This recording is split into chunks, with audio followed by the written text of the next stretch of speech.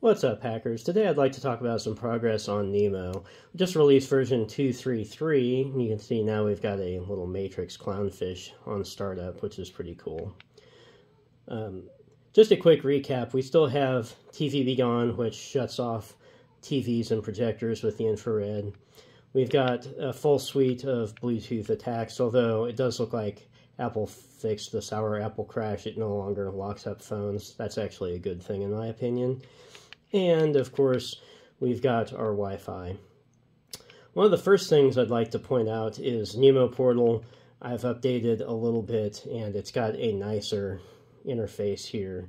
And we've got the URL for getting the credentials, but we've also changed the SSID now. So when we browse to that, we can set a brand new SSID. It's going to remember that every time you boot because it saves it to EEPROM.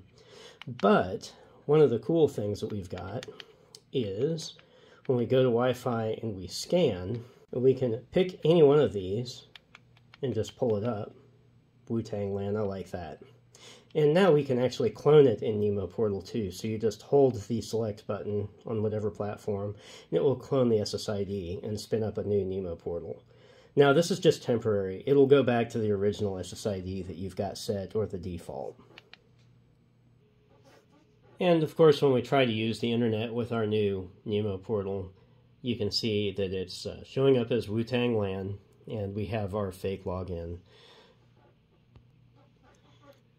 So let's give this a shot. I say cancel and just use without internet first. So let's browse to http 172.0.0.1/SSID. And you can see it lets us set a new SSID. And it's got the current one here, but it's just grayed out. We can call this whatever we want. And you'll see I've just entered hotel guest here.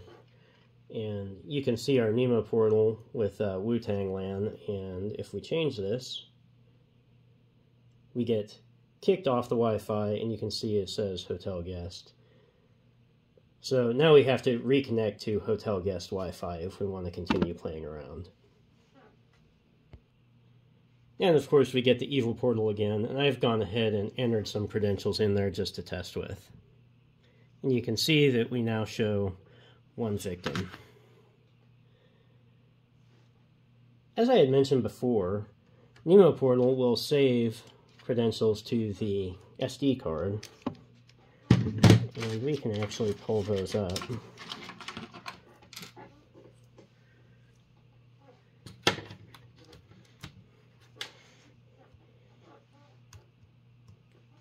And there we go.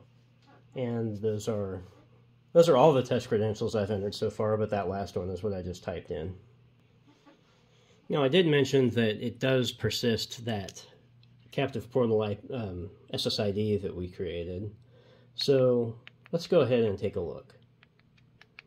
If we fire up NEMO Portal again, yeah, see we still show hotel guest instead of the NEMO free Wi-Fi from default. Anyhow, that's kind of the rundown of how NEMO Portal works. You can also go to /creds on devices that do not have an SD card. Well, I mean, you could go to it if it does too, and you can see the credentials that have been gathered, at least in this session, in real time as well. So you don't have to have an SD card. This NEMO Portal should work just fine on the Stick C as well as the card computer. Yeah, that's the NEMO Portal. Thanks for watching.